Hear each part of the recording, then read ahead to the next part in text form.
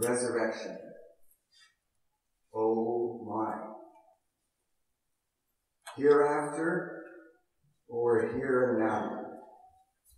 We could spend the rest of our lives arguing whether the hereafter is real.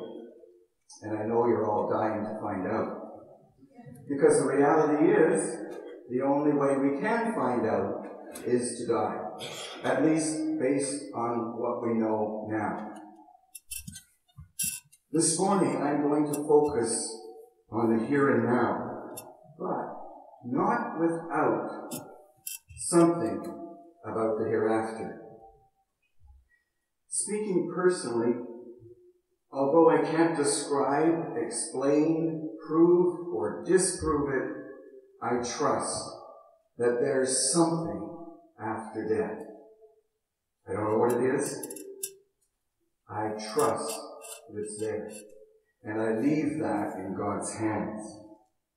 Actually, it's no more difficult for me to wrap my head around that than around the mind-blowing things I keep learning from science and cosmology. Here's an example. Before Stephen Hawking, scientists believed that nothing could survive falling into a black hole. That once it went in, nothing ever came out. It was the end of everything. But Hawking showed that black holes could actually emit thermal radiation. Something could come out of a black hole. And they've named that Hawking radiation Hawking radiation in his honor. And based on his new calculations, black holes are not the end of everything. They're both an ending and a beginning, a kind of stellar life after death. Scientists have to be prepared to junk everything they believe about something in the light of new information that doesn't fit with what they used to believe. It's actually unscientific to claim that life after death is impossible. If you want to really start an interesting conversation, if somebody says to you, life after death is impossible, tell them they're being unscientific. It's unscientific because a true scientist would say, based on what we know now, life after death is improbable. But with new instruments, with new information, with a new Stephen Hawking, who knows? But let's not waste the rest of this life and the rest of this hour arguing about whether there's a next life. Instead, let's explore what resurrection might mean here and now. Let's examine what happens to Mary Magdalene at the tomb. Mary gets called by name. Now, who would rather be called by name? Especially more so than be called there, as in, hello there.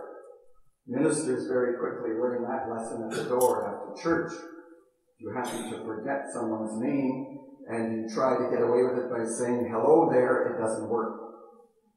Sometimes if I forgot the person's name, I managed to redeem myself by strangely remembering the name of their dog or their cat. And that got me off the hook.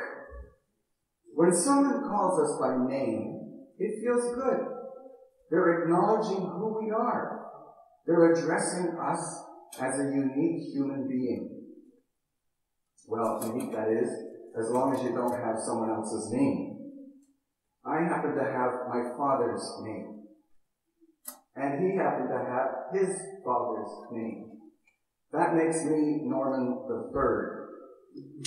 And as if that weren't bad enough, I made the mistake of telling my Francophone friends at cadet camp of all places.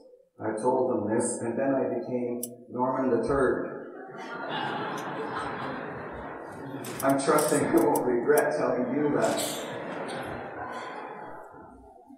Being called by our own name can spark a more engaging conversation, a deeper relationship, And this is what we've been trying to do with our Called by Name Tags project, as we try to get to know each other better in our two congregations, Chalmers and Sydenham Street. It's really important for coming up with a more engaging conversation, both interpersonally and interchurch. Mary doesn't know Jesus till he calls her by name from outside the tomb. Suddenly her grief, her despair, her loss of all hope is transformed. She has her own new beginning out of this dark ending. Her faith in Jesus' way of self-sharing love is given new life, is resurrected. Mary has her own resurrection in that garden, then and there. And there's the key to what resurrection can mean for us here and now. When our faith touches us personally, in whatever situation we're in at this moment, we experience a deepening, a more engaging conversation with our faith. It means more to us because it touches us where we live here and now. And this very often happens not in our celebratory times, but in our dark times, sometimes darkest times. Mary was at the tomb of one she loved, one whose way of life she was passionate about following, at least up until then. Not only had he been crucified, but now his body was missing. Insult added to injury. Mary was in her own dark tomb of despair. But these are often the very moments our resurrection finds us, calling us by name. I know this from my own experience. My faith had been more of a head trip for quite a while, until I had to wrestle with my own dark tomb, that is, my own closet of despair, wrestling with how to reconcile both my sexual and my spiritual orientations. What understanding of Jesus' way of self-sharing love could embrace both? That was my question. That was my struggle. And only in that struggle did I hear myself called by name. And I heard this through scriptures like 3 of these that I'm going to share with you. And who knows, maybe you will hear that humming too. Maybe you will hear yourself called by name this morning.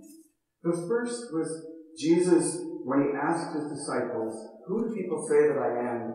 And they started rhyming off. Some say you're one of the prophets. Others say you're Elijah. Others say you're John the Baptist. But he stopped them because they were rhyming off other people's opinions. And he stopped them and he said, "But what about you? Who do you say I am?" And the passage where God tells Moses, "The place where you stand is holy ground.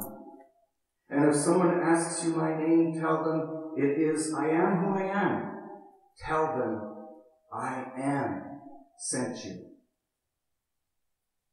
And the story of Jacob wrestling with an angel or with God, we can't tell for sure, ending up with a limp, yes, but also blessed with a new name. Imagine how Norman III heard that. It's through our limps, our Good Fridays, that we come to our Easter Sundays. And if we pray away our Good Friday, as I tried to pray away my orientation for all my adolescence and my early 20s, we may pray away our Easter too. We may pray away the very situation that would call us by name to our own resurrection. By the way, I'm not setting myself up as a model here, heaven forbid, and heaven already forbids it, so I'm not trying to do that. I'm just sharing out of personal experience what it's like to be called by name, that it can happen, of having my trust in Jesus' way of self-sharing love resurrected. I'm trying to practice what I'm preaching while I'm preaching it, by sharing this personal experience of my faith. And personal experience of our faith is what we're talking about here, being called by name. Dr. Robin Myers, in his book Spiritual Defiance, writes this: without passion, there is no persuasion, and there is no passion without personal involvement, what I've been calling personal experience. Personal experience, being called by name, fuels our passion for Jesus' way of self-sharing love. And it's that passion that's most persuasive, not arguments to prove the existence of an afterlife or even of God or of any of the 1,000 other dogmatic shocks the church is heir to. This passion arising from personal experience, being called by name, that's what will cause others to pay attention. And it's through this passion that they'll be able to hear themselves called by name. We so-called liberal progressive Christians have been uncomfortable with the over-the-top personal testimonies of our more conservative cousins. So we've tended to avoid saying anything personal about our faith. Maybe, though, it's time to consider adopting something of their approach. They're recognizing that some kind of personal relationship with Jesus, one where we hear him calling us by name, is indispensable. It's indispensable for putting his self-sharing love into action with passion, with conviction, with the energy we need to keep our social justice from burning out.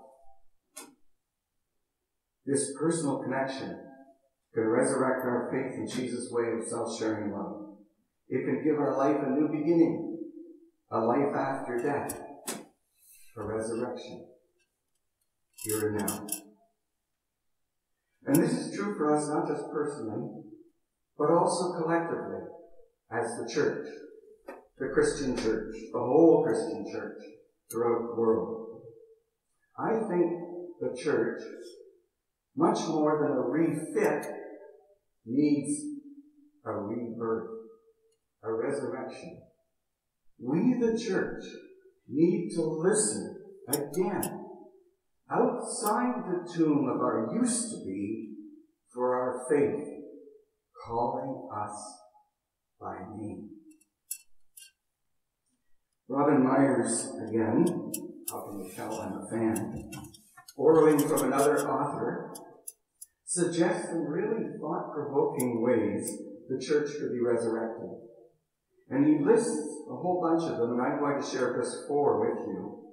Under the shocking heading, If the Church Were Christian. Talk about conversation starters or stoppers. Here's the first 2. Inviting questions would be valued more than supplying answers. Encouraging personal exploration would be more important than communal uniformity. These first 2 are what we'll be doing in our upcoming Combined with Chalmers discussion group called Reconsidering What It Means to be Church. We're going to be starting this 2 weeks from today after church, and Reverend Wayne Hilliker and Lynn Freeman and I will be facilitating the discussion. and all are welcome to come. If you have any suggestions for how we might reconsider the church, there's your opportunity. Also, even greater, Robin Myers will be the guest speaker at Chalmers Hilliker Preaching Lectureship, September the 29th and 30th. Both of these have more detail about them in the bulletin, but I wanted to mention them here because they tie in so well with what we're talking about. The next two in his list, if the church were Christian, gracious behavior would be more important than right belief. And the fourth one, this life would be more important than the afterlife. The here and now, more valuable than the hereafter. And that brings us back to where we started. When Jesus called Mary Magdalene by name, her faith in Jesus' way of self-sharing love was resurrected. She was given a new beginning, here and now, a life with new meaning and new hope. If we, both individually and as a church, keep our spiritual ears open, we'll be able to experience our own resurrection. We'll hear the eternal humming in our everyday space-time. Outside the black hole of our used to be, we'll hear our faith calling us by name, embracing us here and now. In a ruby throat humming, a book that speaks our truth, our cat's grateful rumble, an estranged friend's I'm sorry, our partner's first I love you, our newborn's first cry, our parents' last words. We'll live every single day with hope, but not just any hope, with hope of resurrection, both here and now and hereafter. So, happy Easter. Amen.